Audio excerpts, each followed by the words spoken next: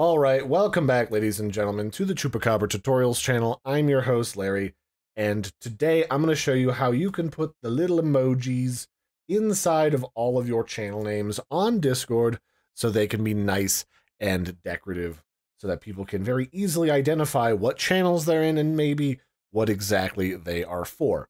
So to do this, like I've got here on my main server, you don't have to have anything special. You don't have to have Nitro. You don't have to have like a sponsored server or any of that. All you got to do is use what's called a Unicode emoji.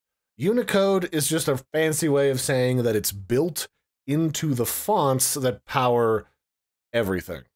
So all of these emoji are technically built into the font library that is on every single device that you own, at least as long as it's a computer. So that means I can take like the explosion emoji right here and I can copy and paste that. And here inside of my test server, I can edit the channel and I can put that in the front of the name and then save it. And then boom, there's an explosion inside of the general channel. Likewise, if I really wanted to, let's just jump down here and pick, I don't know, let's just pick a peach. We'll throw that into our general channel down here. And you can throw that into category names. You can throw that into voice channel names, into server channel names as well. So I can go into my server settings. What do I want for my icon for the test server? Let's go with this mountain. We'll put the mountain in here. So I can put at the start of my Chupacabra test server, I can literally just put that mountain emoji and now it's in that name.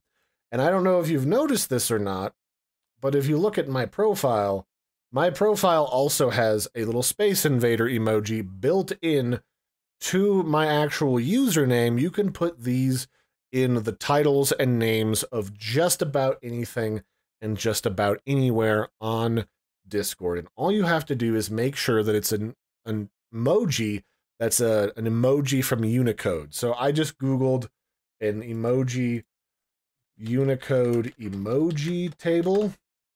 And then this gives you like a full list of emojis that are built into like the font library that are very easy for you to copy and paste and put anywhere. And you can also do this on mobile.